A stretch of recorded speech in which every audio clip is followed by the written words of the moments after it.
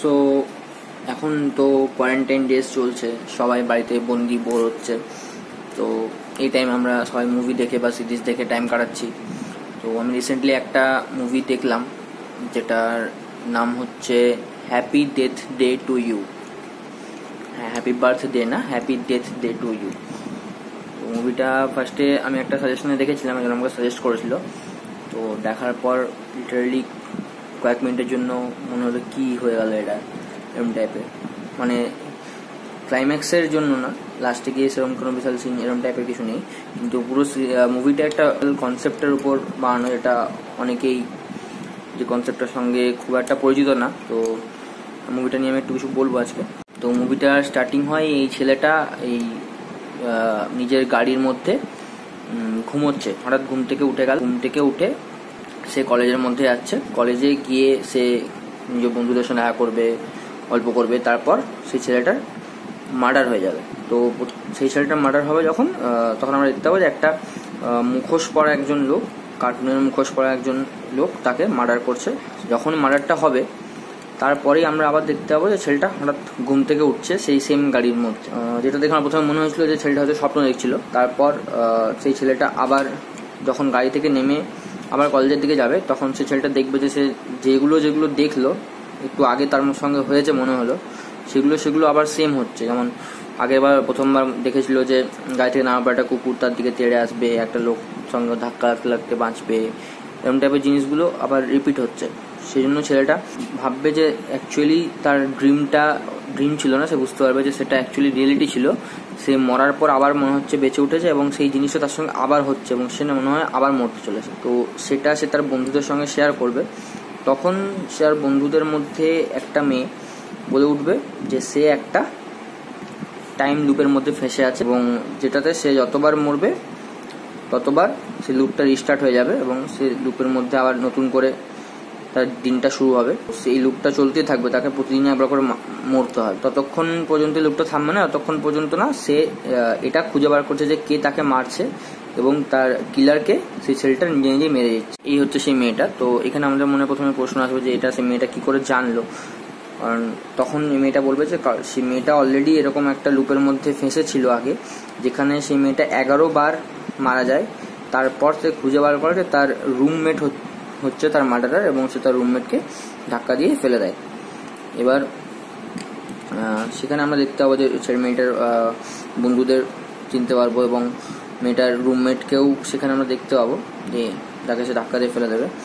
তো তারপর তারা ঠিক করবে তাদের ছেলেটার কিলারকে খুঁজে বার করা যতক্ষণ না যাবে ততক্ষণ তাকে সেফ কোথাও রাখতে হবে এবং সেখানে তারা যায় একটা গেমিং কোর্টে এবং সেখানে ওই মাস্ক পরা অনেক লোক ছিল, তাদের ভিড়ে ওই ছেলেটা ওই বন্ধুগুলোর থেকে আলাদা হয়ে যায়, হারিয়ে যায় এবং তখন সে দেখতে পায় একটা লোক ওরকম মাস্ক পরে, যে মাস্ক পরে তাকে আগেরবার মারা হয়েছিল সেরকম কার্টুন মাস্ক পরে ওই লোকটা তার দিকে এগিয়ে আসছে এবং লোকটা ছেলেটাকে মারার চেষ্টা করে এবং ঠিক তখনই যখন ছেলেটাকে মারতে হবে ঠিক তখনই ওই তার বন্ধুগুলো এবং বিশেষ করে ওই মেয়েটা এসে ছেলেটাকে বাঁচিয়ে নেয় এবং যে কিলারটা আছে ওর পেছনে থেকে মাথায় মেরে তাকে অজ্ঞান করে দেয়।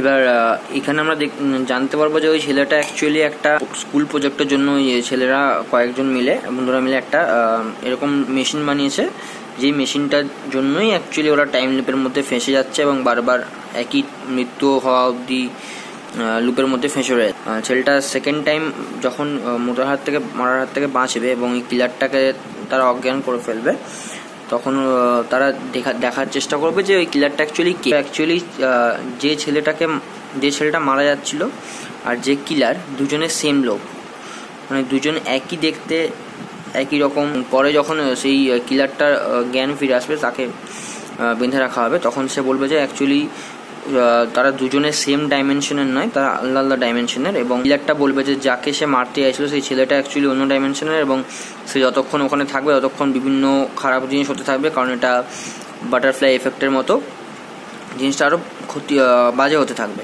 তাই সেই ছেলেটাকে যেন মেরে ফেলা হয়। যে ছেলেটা মারা যাচ্ছিল তার মতে যে কিলারটা হচ্ছে অ্যাকচুয়ালি অন্য ডাইমেনশনের, এবং সেই কিলারটাকে নিজের ডাইমেনশনে ফেরত পাঠানোর জন্য সে ওই তাদের বানানো মেশিনটাকে অন করবে। তখন সেই মেশিনটা থেকে একটা ওয়েভের মতো, যেটার ফলে তারা সবাই ছিটকে যাবে এবং সেখান থেকে দেখা যাবে যে আবার আমরা ছেলেটাকে ছেড়ে ওই মেয়েটার লাইফে ঢুকে যাব, যে মেয়েটা বলেছিল যে সে 11 বার মৃত্যুর পর আবার ফিরে এসছে। সেই মেয়েটা আবার তার নিজের যে পুরনো লাইফে ফিরে গেছে, যেখানে সে অলরেডি 11 বার মারা গেছে এবং নিজের টাইম লুপটাই ফিরে গেছে।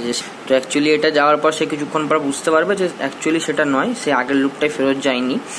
এবং অ্যাকচুয়ালি কারণ আগের লুপটায় যে তাকে মারতে গেছিলো, এই লুপে সে তাকে মারতে চাইছে না, কিন্তু এই লুপেও সে মৃত্যু হচ্ছে এবং এই লুপেও সে আরেকবার জন্মাচ্ছে বারবার। কিন্তু সেটা অ্যাকচুয়ালি তখন সে বুঝতে পারবে যে সে একটা অন্য ডাইমেনশনে চলে গেছে, যেটা অ্যাকচুয়ালি কোনো প্যারালাল ইউনিভার্স বা অন্য ডাইমেনশনের কোনো লাইফ, অন্য ডাইমেনশনে তার যে ক্যারেক্টার তার লাইফে সে লিড করছে, যেখানে আশেপাশের চরিত্রগুলো অনেকটাই আলাদা।